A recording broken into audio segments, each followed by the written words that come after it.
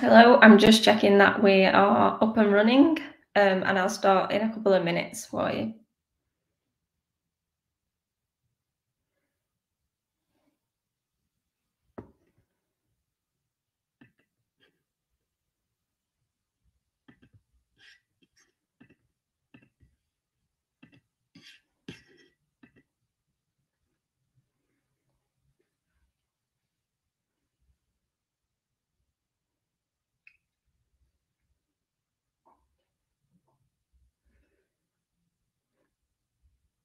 I'll just wait till past because that's when we said we were going to go live. So just in case there's a few people joining, then we'll get started.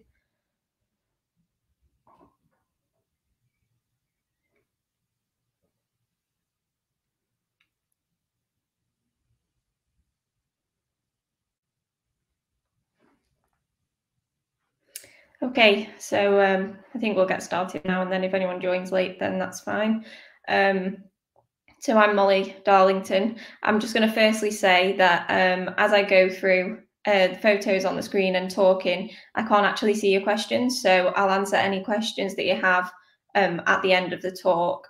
And then, but if you want to ask them throughout, then that's fine. Like if something sort of interests you, or you want to know more about equipment or anything really. So I am a sports photographer, and I work for Action Images and Reuters. So I'm just sort of going to run you through my journey, how I got into it, what I photograph, and some of my photos, and how I sort of took those photos. Firstly, like I started off photographing at non-league football club called 1874 Northwich. They're my local football club. And when I was in college, I saw an advertisement on the board and it said, "Oh, we're looking for a photographer, voluntary, to sort of take some photos for the program, for the social media, and all that kind of thing." So I thought, oh, quite like football, and I was studying photography, so sort of why not? So I did this from the age of about probably 16. That was when I was at college, and I did it for three years, and carried on a little bit throughout university. But I sort of did it home and away every game of the season, um, for that time, and that's sort of where I learned what to do. I self-taught myself on how was best and what was best to take photos of, and all that kind of thing. So I at this stage I was shooting on a Canon 5D Mark III, and then I just had I started with I think it was a 15 to 300 lens or something like that, and then I upgraded it to a 70 to 200. So I was just using my 5D and my 70 to 200, just literally sitting on a little stool by the goal, usually capturing goals and celebrations really. So obviously in the non-league stuff there's like low light, so that's obviously quite a big obstacle when you're using like less less expensive equipment, let's say. But like for me, the 5D was perfect and it did absolutely everything that I needed it to at that stage. Obviously, when it's non-league, there's less pressures, so you can move around the pitch. You can sort of do what you want really to an extent. So yeah, this is the celebration. Obviously, they made me feel very welcome there, and obviously they used the pictures in the local paper, in the program, and sort of all of their social media sites, etc. So it was just kind of capturing different parts. Like this was when I went back more recently, and I was testing out the R3 before it came out, and I took this shot. Obviously, the light in the ticket hut was very like dark, dull. She had an umbrella up, it was raining. So it was just nice to capture something a little bit different. And obviously the R3s work excellently in like dull, dark light. So then obviously from 1874 Northwich, I sort of moved on when I was at uni, and I asked the local football team, the university football team, I asked them who I could approach about photographing them, taking some photos for them. Again, just for free, really. just to help improve myself, a different environment and that kind of thing. So the football team, they played on AstroTurf, which when the light's out, the sun's out, different lighting kind of thing, that you can hit some quite big obstacles with the light and the pitch and the reflection and that kind of thing.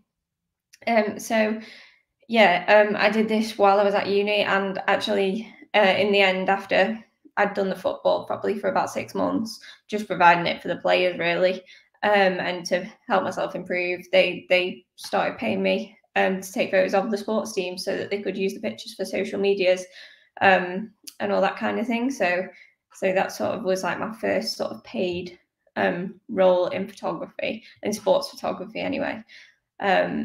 So while I was at university, I went to Manchester Met, and there was a lad who came in to do a talk. He was called Ross Cook, and he had been to MMU, and he was working in photography world, sports photography world. He was very football clubs photographer, and I went and chatted to him after his presentation and said like, oh yeah, I really like football photography, whatever. How'd you get into it? That kind of thing.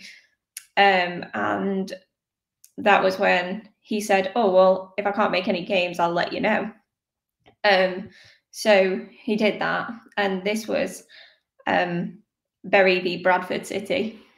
And it was my first sort of professional football match. And obviously, because I was doing it for the club, because I was replacing Ross for that one game, I had to do the mascot shots and all that kind of thing, following them onto the pitch. So here is Jermaine Beckford with the mascot. And this was just a moment before they had that actual photo taken in the middle of the pitch. And I think it pretty much sums up football for me. Like it's not just a game. Like to some people, like this kid is absolutely like ecstatic about being in the middle of the football pitch with like his idol. And I really love that. So while I was at uni, obviously I was studying photography, and I tried to sort of tailor all my projects around sport. So I've always used Canon. The uni actually did use Nikon, but I can't say I stepped into it to use it. I stuck with my 5D. I had my 7200 still, and then I had my 2470. So at this stage, I was still my maximum lens was 7200, which was fine. Like it works, and you've got to capture what's in front of you and look at it from a different angle. So whilst I was also at university, following on from this, I was contacted by Matthew Ashton, who is a football photographer, and he runs his own agency called AMA Sports Photo, who they at the time were Wolves club photographers. So while I was at uni, I tailored my final year project around Wolverhampton Wanderers Football Club, and at the end I made like a little small program, style book, which showed like the ins and outs of the club, like the fans, the games, the training sessions, sort of like the behind the scenes, and then I did some portraits with some of the ex-players as well. At this stage I was borrowing a 400 lens off Matthew, which sort of set me up better for the bigger games. So this I've obviously put in black and white, and that's just because the colour balance was slightly interesting. Like, so inside the ground it was all very yellow, but then outside the ground it was like quite blue. So like I couldn't quite get it right. So I thought if I put it in black and white, maybe it'll give it that like sort of contrast that it needs, and I think it works better in black and white than the colour version. So again, like this is just the changing rooms before the match, like quite like the leading lads in this picture. And I sort of presented this alongside the next one, which like again, like the lines lined up perfectly sort of. So I presented these one next to each other for my final exhibition. And obviously the colours are very yellow, which are obviously the Wolves colours. Like they both like kind of complement each other quite nicely, but they're both very different areas of the ground. So again, like training sessions, which is like behind the scenes. Obviously everywhere is very yellow at Wolves, so that's kind of that's kind of what was going on here. I then went to the City Parade, which was obviously still for Matthew. I did this just from stood on the ground with the crowds. There are media pens, but at this stage, I sort of wasn't. I wasn't really looking for a media pen, if that makes sense. So I was trying to capture something different. Unfortunately, this one wasn't the player's bus, but the manager's bus, and he is in the middle there. So it's different perspectives and nice light kind of thing. So I sort of went on from this to the Women's World Cup. That was when I graduated from university in June, July 2019. So as soon as I finished, I went to France for the Women's World Cup, and I travelled France for 30 days with a colleague called Charlotte Wilson, who works for a company called Offside Photo Agency. And we shared the drive-in, like accommodation and everything. And we planned before we went what games we were going to cover, and like sort of how, sort of like where they were and how we were going to get to each ground and how we were going to sort of cover them.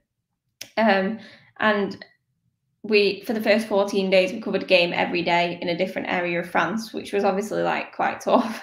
And we were obviously driving like not just to Paris, we were driving to places further away and stuff like that. So it was quite intense at that time. And I remember like this photo is one of my favorites because like I remember I was having like a really low time at one stage because I was like, nothing's going my way. I was at the wrong end. Like I just couldn't seem to get anything to like happen for me in front of the camera. And then this happened, and this was number 8. She's Julia Ertz for the USA, and she scored this goal, which was a header, obviously. And I just thought the light, the hair, the shadows, like it just sort of perfectly lined up for me. And I really just like how it worked out. And then there was obviously celebrations, and I was at the right end, so it sort of picked me back up a bit from like being in that like lull of like not sort of like sort of being like a bit down in the dumps, has nothing happen in front of me. So like sort of when you choose your corner, you're on a list. So like there's priority lists, so like the wire agencies, and then sort of whose country is like there and all that kind of thing, and like what compared to what country you're from and that. When you're choosing your corner, it's sort of a little bit potluck. You don't know what's going to happen in front of you at the end of the day. This was against Chile. Like USA are probably the best women's team around. Like they won the World Cup, so like you would obviously choose to sit at USA's end, but obviously everybody can't choose to sit there. So it's just again a little bit there's a little bit of luck to it on like if you're sat in the right corner, and obviously if you choose the right corner, but you might not always choose the right corner. So it's just sometimes you just need a bit of a pick me up for that kind of thing. Again, like looking at the Women's World Cup from a different angle, like there's the trophy with all the hands, like doesn't sort of say who's won it, but sort of says like this togetherness of like we've won the World Cup, and like this is what we've achieved. The confetti coming down in the background like just kind of makes a different angle from it. Yeah, and again, it's just lifting the trophy. So standard trophy picture really. Again, choosing like your spot for the trophy picture is bit like lucky. Like the wire agencies get taken through first, and then it's sort of a free for all as to where you can get and where you come into it and that kind of thing. So yeah, that's sort of that really. I'm just gonna. I did say I would. I did say I would ask for questions at the end, but I am just going to check now to see if we have any questions while we're up to. Oh, we have a few. So James, hi James. And Jeremy, I've been a sports photographer, boats, etc., and shot many times for Classic Cars magazines. I started by shooting motocross. Never took a course in my life. Sent images to magazines. Now I'm still an freelance. And that's purchase. One suggestion.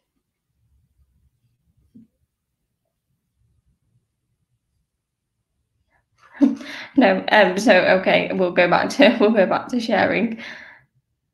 Do you shoot with a mirrorless or DSLR? So I shoot with DSLR. I use Canon.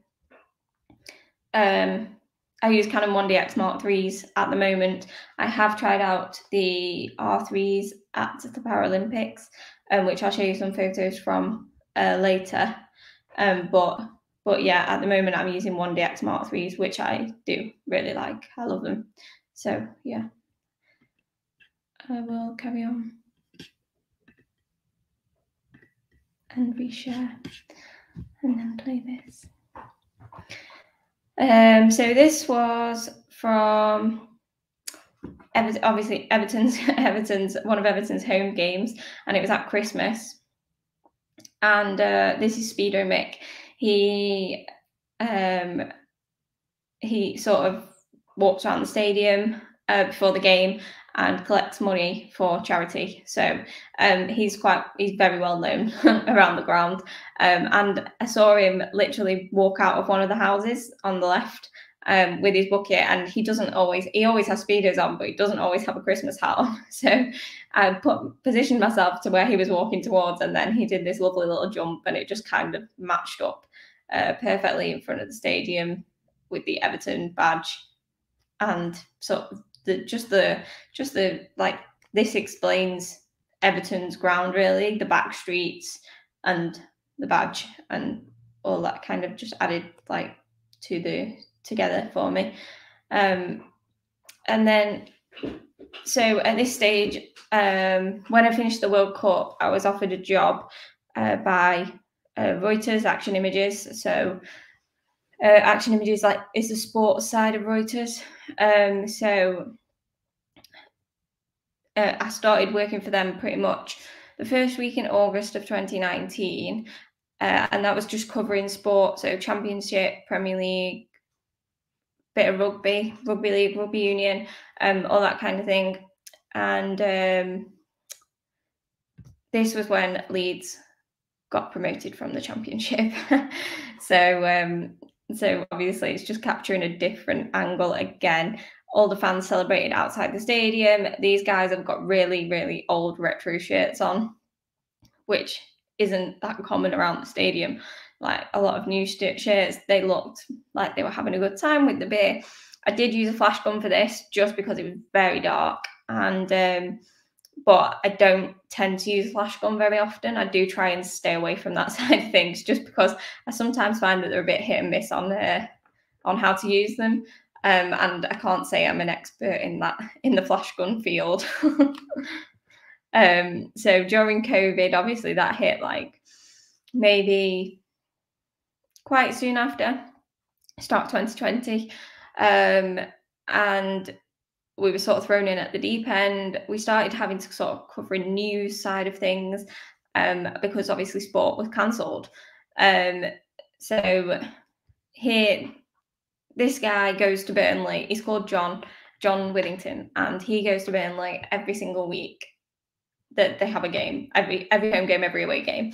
And before every game, he paints his head in some sort of patterned colour. So the first thought was when football restarted, but it was behind closed doors, we were like, how are we going to show the fans, and how are we going to show who's watching that it's behind closed doors, and what fans would like normally be doing and what they're not doing now. So got in touch with John, found him on Facebook, and sent him a message and said, would you mind if we sort of photographed your pre-game ritual? Like, are you still doing it? Like, and he said, yeah, absolutely. Like, I'm still going to paint my head. My daughter's going to do it. So we went round to his house and photographed him getting ready before the match. And this was against Man City, and he could only watch it from home, but he still did his whole pre-match ritual, and the NHS hospital gown that protected his Burnley shirt, along with his daughter painting his head with all these multicolored, and the puppy sat on his knee, just came together as a really interesting image. And if you don't know the background behind it, I think there's a lot of questions to be asked about it. But even like the contact lenses is like very like intense when he looks at you and that kind of thing. So that's like what we were doing in lockdown.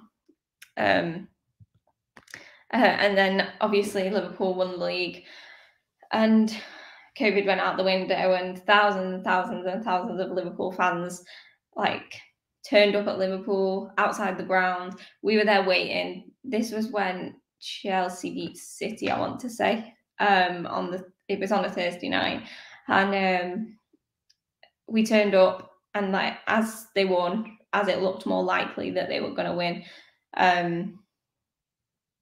fans just gathered and gathered and gathered in the thousands. It was pretty insane to watch, to be fair. Now I'm not a Liverpool fan, but I was there to capture a moment.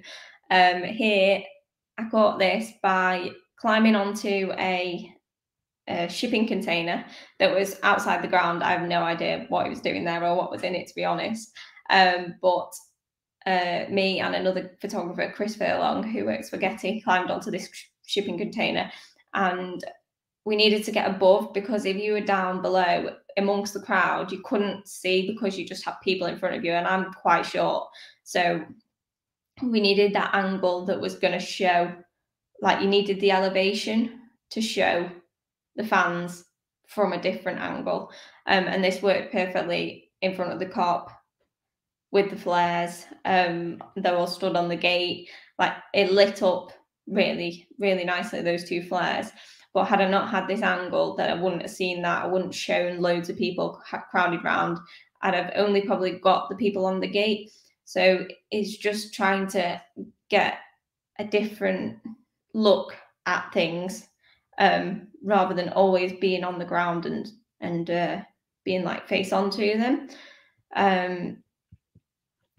Again, during lockdown, this was an FA Cup match, and it was at Marine FC, and they weren't allowed fans, but obviously it's a very small non-league football ground. They actually got Tottenham in the next round, the winner of this game. So this was Marine v Havant Waterloo, and the stadium has the houses where you can watch from the back gardens on the other side, and then this side is just like this really interesting like window sort of view through.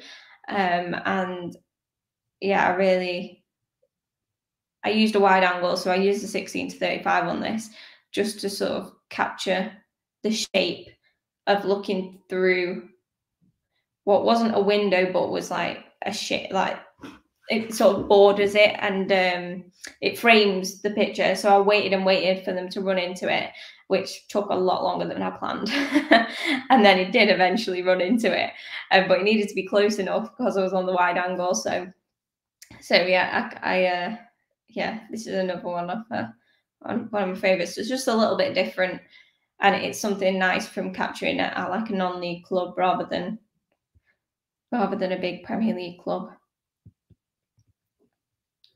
Again, during lockdown, at Wigan with the Hull manager, he went up and sat in the stands amongst all the people that aren't people. So it's just looking at it from a different angle again, and seeing that there's an actual real person sat amongst a load of cardboard cutouts of fans. So I'm just going to flick through a few images here. This is just one that I like the composition of it, the cross of the two players. To me, sort of works well.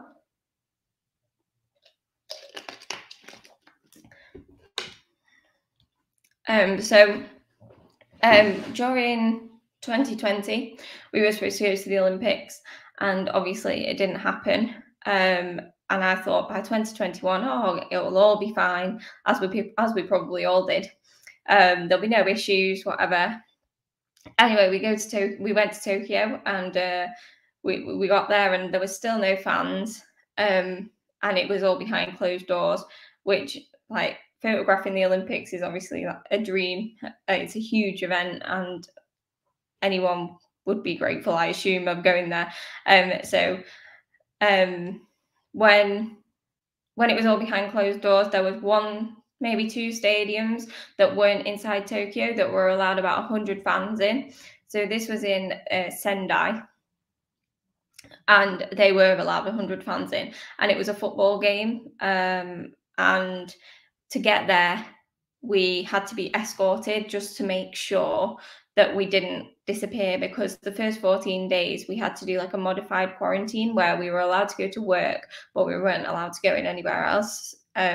So here they took us on a train, and we had like, the media just had like a carriage to themselves, and then we were took on a bus for the rest of the journey, and then we booked into a hotel because it was probably about 5 hours to get there, and then we stayed over, and then they took us in a bus back to the train, and then we went in the station, and we had a carriage to ourselves on the train again, and then straight back, but on the media buses. So so there was about 5 of us that went. It was Japan v the Netherlands, I'm going to say, because there was 2 chaps there from the Netherlands newspapers, the Dutch newspapers. So this little guy, obviously a Japanese kid, and he had the shirt on, sort of has the mask on but pulled down a bit, and he's just sat in a load of empty seats. It was like this the whole stadium, and it was 1 person per however many seats. It was just so empty. And to me, this sort of told the story at the very start of the Olympics that it's quite sad that there's this whole Olympics going on and nobody can watch it live. So I thought it was quite like, sort of told a story about the story of the Olympic Games going ahead behind closed doors, which I'm not sure has ever even happened before. But once we got going, like, everything was fine. The photos, like, I thought it was a great place to take photos. We tried out loads of different techniques. So here I obviously use a slow shutter speed. This is still all shooting on my 1DX Mark IIIs. And I've used a variety of lenses from a 400, a 70-200, a 24-70, and a 16-35. This was about capturing something in focus that makes the picture. So as obviously the GB guy has moved, his helmet's moved with it, and like you can see exactly him in focus. So it takes quite to me, it takes quite a lot of shots to get one that's just got something in focus. And so yeah, this one shot is probably like 1 in 100 that didn't work. So yeah, also you're sort of looking for things that say you're at the Olympics. So obviously the Tokyo 2020 on the floor says, this is where I am. It sort of gives some context to the photos as to what's going on, and it's not just a fencing match that could be anywhere kind of thing, which could be this one. But again, just a different angle, because there was no fans, all the fencing and like the taekwondo and all that kind of thing. The backgrounds were so dark and just enabled the athletes to stand out. It makes such a nice background, the black for them to stand out, where it's lit. So it's lit like downwards on the fencing on the track. And so yeah, this is obviously when they've jumped off the track and then just caught them against the black background jumping up. This is a bit different again because I used a remote for this shot. So I had a 16-35 on a 1DX, and I had a pocket wizard on the top, and then I had a pocket wizard on my camera, but outside of the jumping arena. So I wasn't lying on the floor taking this kind of thing. I left my camera there, and then I triggered it from outside. So again, the timing of this one, the horse and the jumper, I'd probably say are pretty spot on. But they weren't all like this. Some of them have chopped the horse's head off. Some of them have chopped the rider out. Some of them, the colours didn't quite work. I mean, the sun was sort of setting at this time, so the sky was quite a nice colour, and it's contrasted nicely with the jump. I chose this specific jump because I thought it sort of represented the Japanese culture, the way that it's set out with the Japanese dolls. But again, the red jacket of the rider, Swiss rider, works nicely against the colours of the jump. and the white horse, whereas some of them, the darker horses, maybe didn't stand out quite as much.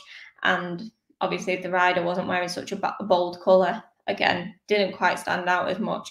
And because I was triggering it from outside the arena, I obviously didn't know which ones were going to work and which ones weren't. So yeah.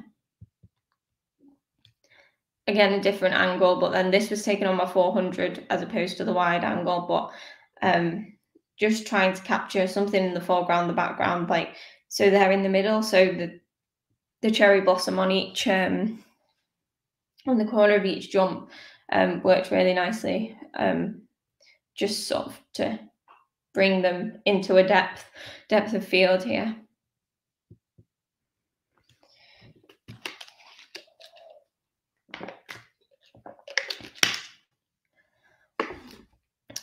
So this was the synchronized swimming. This is like, I shot this on a 600, and it is still quite a big crop, I would say, for what we would usually crop.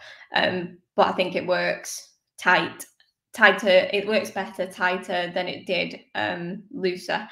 The eyes, the fact that you can see her eyes underwater as well, and sort of mirrored with the girl. The very bold makeup for me makes it like very standoutish and quite scary in a way, the matching outfits and that kind of thing. But yeah, I haven't used the 600 before, and this was probably maybe the second day that I used it. I used it the first day for the actual swimming, and then the second day for the artistic swimming.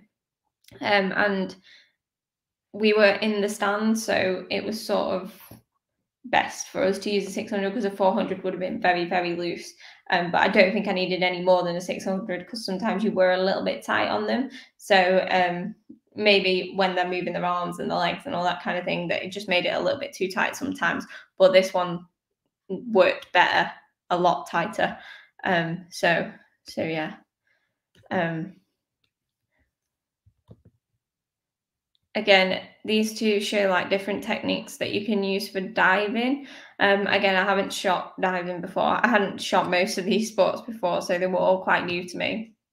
But the diving, this is obviously, I'm just using like a fast shutter speed of like 2,500. And then the next one will go back and forth, but obviously this one's a slow shutter speed, so probably 100th of a second, maybe an 80th or a 60th. And just capturing the movement and like the as they've jumped off the board, it sort of makes a different shape when they're like that compared to like captured really sharp, if that makes sense. So it's just experimenting with different techniques, but they do like 5 jumps each, and there's probably 20 of them, so that's like 100 jumps. Obviously, the Tokyo sign in the background gives it a bit of perspective onto where you are, as to where you are. So that's sort of what I was aiming for in these ones. And then after the Olympics, I covered the Paralympics, which was incredible. This guy was a swimmer, and that's how he set off, because obviously he couldn't hold on to the side. So his trainer is holding a towel. At the other end, he's got like his hands holding it, and then he's got it in his mouth, and he just pushes his feet off the wall and goes in. And then this was one of my favorite Paralympians and photos, really. This lady had no limbs. Again, we've gone back. This is fencing again, so we've gone back to the black dark background. But to me, sports photography, there's so much emotion in sport and passion, and like this lady had just won the gold medal in the wheelchair fencing, so was obviously very passionate about it, and shocked, really, I guess. So she had no limbs because she'd had meningitis, and she had like a prosthetic, and then the sword fitted into that, and that's how she celebrated. So it was good. At the fencing, you're quite close to them as well, so you wouldn't use a 400 really, unless you went to the other end and sort of did them front on, whereas this is on a 70 to 200, so we were sort of just sat next to them. Again, this looks like it was absolutely perfectly timed, but it wasn't. This was a little bit lucky. I was shooting this guy for a good while. He has no arms and he plays with the bat in his mouth and throws the ball up with his toes. And it just so happened that the ball went over his eye. The first shot section that I took, the ball was sort of in the center of his head, and I just moved slightly one way, and it happened. But there is no technique to the fact that I've got that perfectly covering his eye. It was definitely a little bit of good luck. But yeah, I shot this upright, which is probably one regret that I have about this image, because it did work better upright, but at the same time, I feel like I could do with it having a little bit more background, and I was probably a little bit too close to it. But yeah, we learn from that, don't we? And again, the background was pretty dark, but there is a few little bits and bobs that make it slightly messy. So, but again, it's just different techniques. And then the long shutter, which is quite nice. Just a bit of movement in the taekwondo, and the black border around the whole edging was what I was sort of aiming for in this one, because there was boards that we had to sit behind, and that's sort of what was covering the bottom of the lens to get the black at the bottom rather than the legs. But sometimes it was a little bit messy at the bottom, so it sort of worked. And then the closing ceremony, we were on top of a building. Used a slightly slower shutter for this, and yeah, just captures the closing of the whole of the Olympics, really, and the Paralympics. Now I am just going to see if there's any more questions again, just because I've come to the end of that section. So.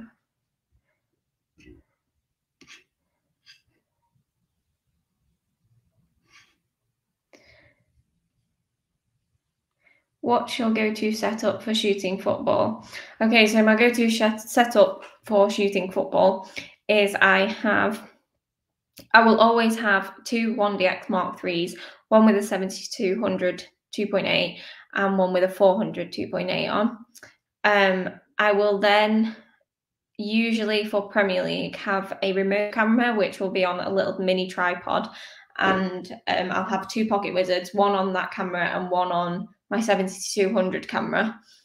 And so I'll sort of trigger it using my 7200 camera. So when someone comes near the goal, usually most of the time I'll use a 7200 to take a photo of the goal unless they're very far out.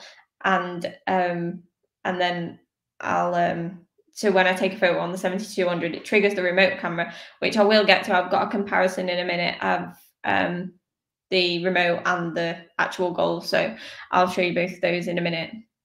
But then also, if it's a very important game, I'll have a wide angle on me as well, which will be on a 1DX Mark II, which is also what I use for my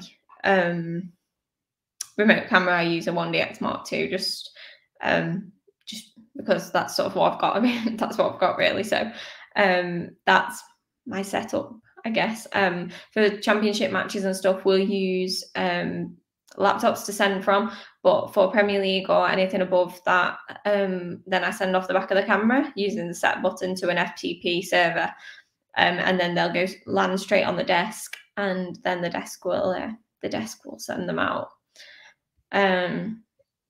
So I'll go back to share my screen.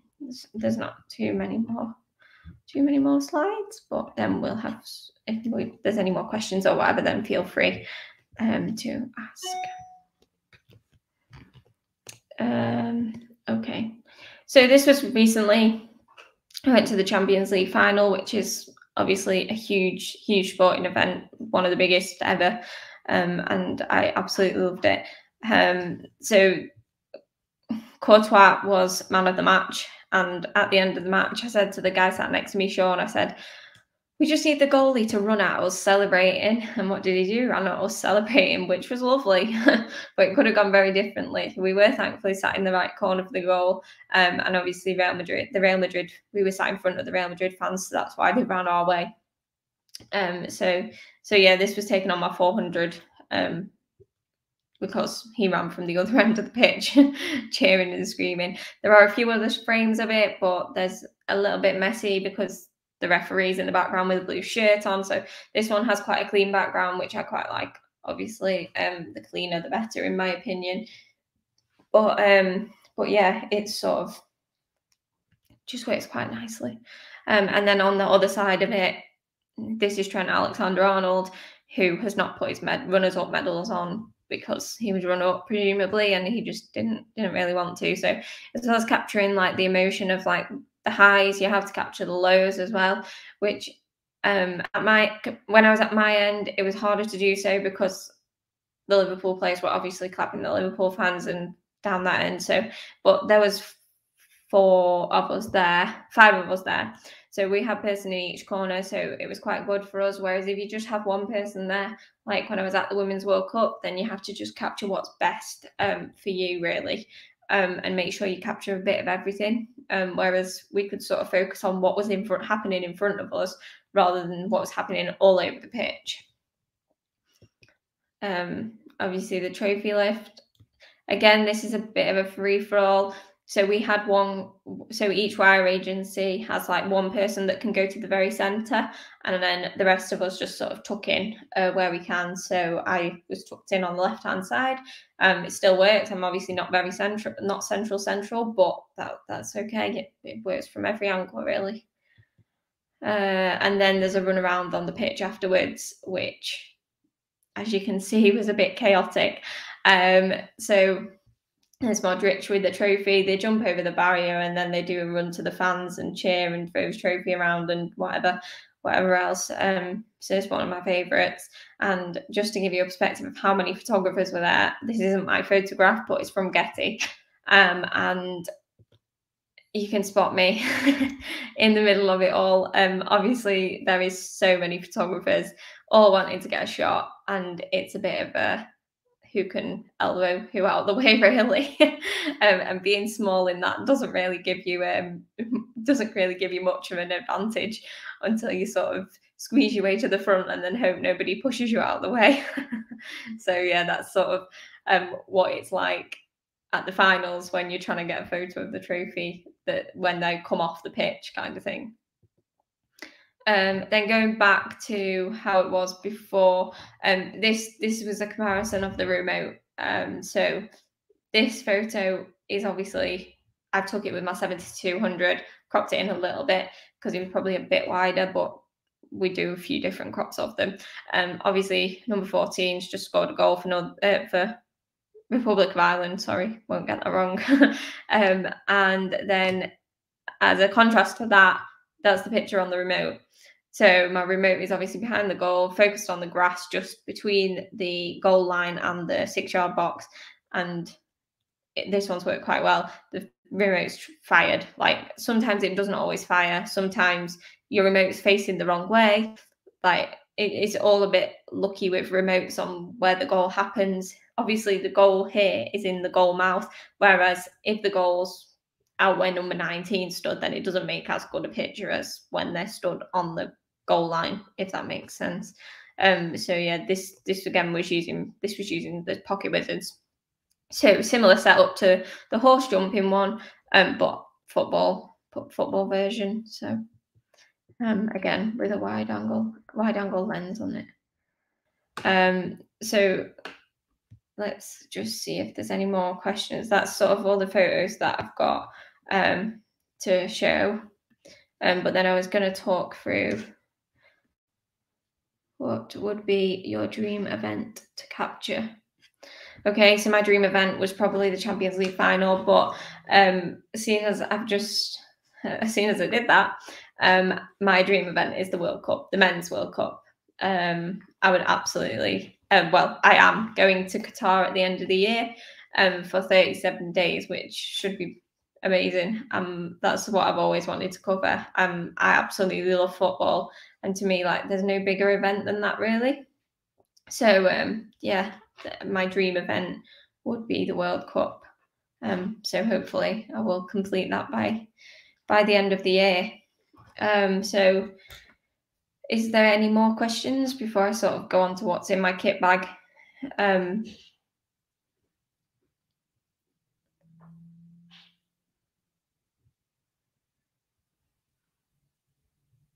No. Okay, I'll go on to my kit bag, and then if there's any more questions after that, we can go back to them. Oh, one more. How many photos do you tend to capture in one game? I guess your shoot burst. Okay, yeah, so 1 minute, let's cancel that for a second. So I tend to capture, it depends on the game, really. So a championship game, I wouldn't capture as many as I do in a Premier League game. Championship, I would probably capture maybe 1,000, maybe a few more if there was lots of goals, because you don't tend to get as much match action out of a championship game as a Premier League game. A Premier League game, I would probably say between 1,500 and 2,000. But again, it varies. You could be at the wrong end. If you're at the right end, then you're probably more likely to capture more photos. But I would probably, like, rough estimate between the two cameras, I would say that, really. And yes, I do shoot on continuous.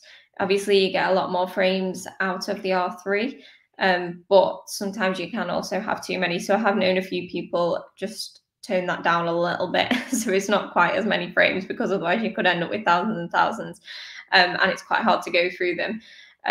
But yeah, I tend to try and time it where I don't have to take too many frames, but obviously sometimes if there's a goal, if there's a celebration, you just have to capture everything that's going on. Whereas if you're trying to capture action, then you can sort of guess a little bit as to what's going to happen here and there. So my equipment.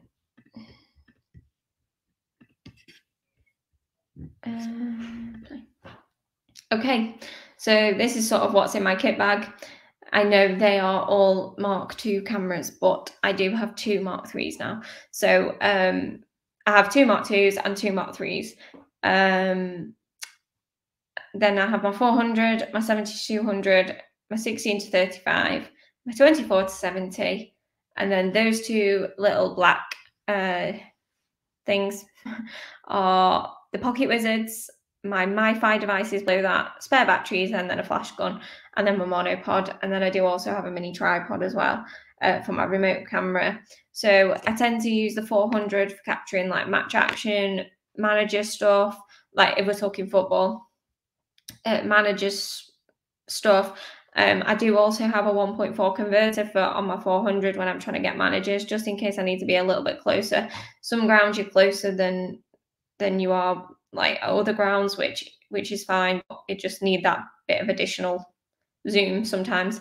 And especially if like it's a new manager, or if it's someone's going to get sacked or things like that, then you just sit on the manager for 20 minutes and get reactions, looking dejected, looking happy. If there's a celebration, the goal might be the other end, and it might be important that the manager's celebrating, that kind of thing.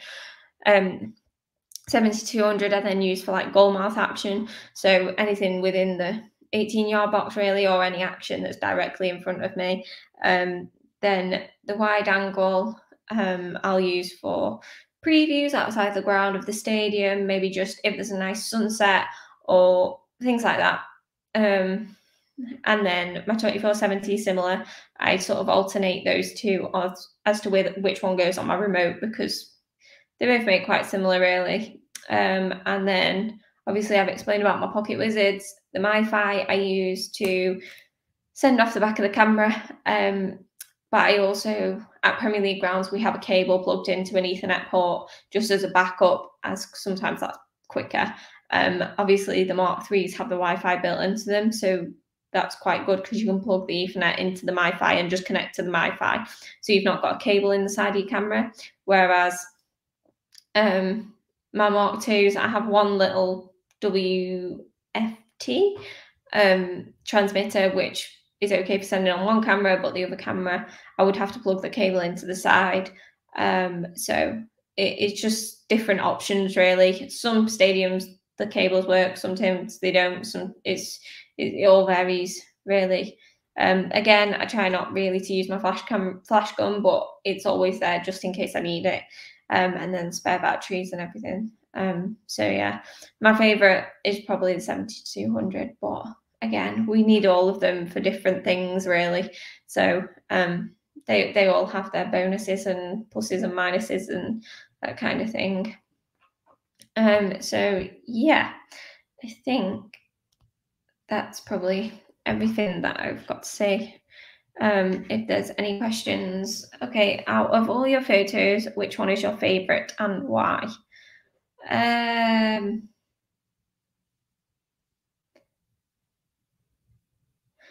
Out of all your photos, which is your favorite and why?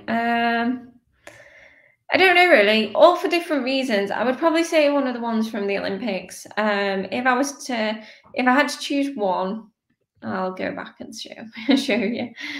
If I had to choose one, I would probably say this one.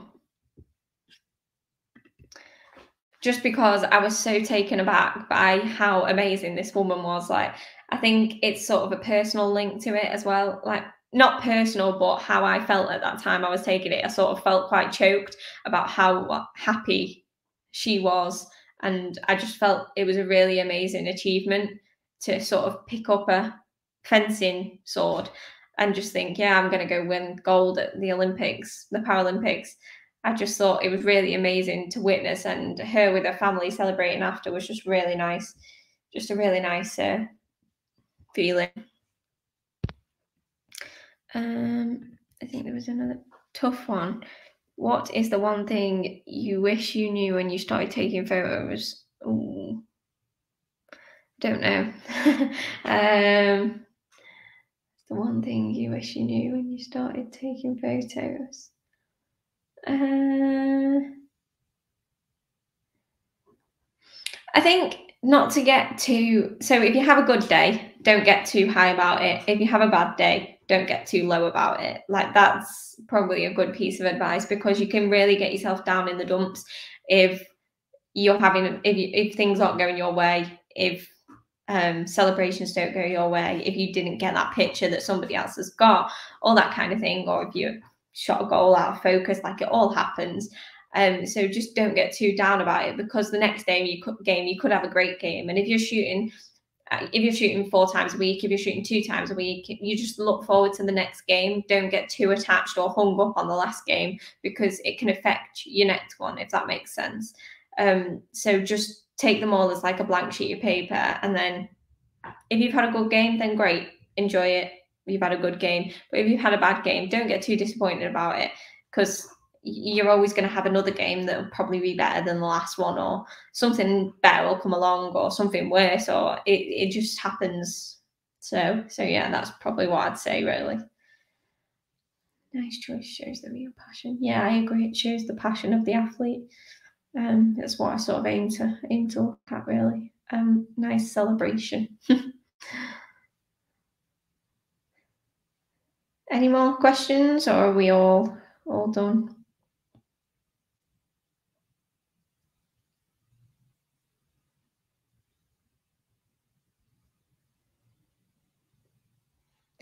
No? Okay. I mean, we've nearly been on an hour, about 55 minutes.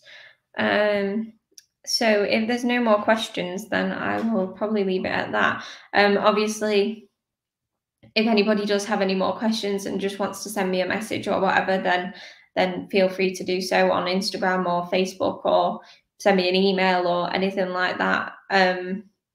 Then yeah, you're more than welcome to, and I'll do my best to answer.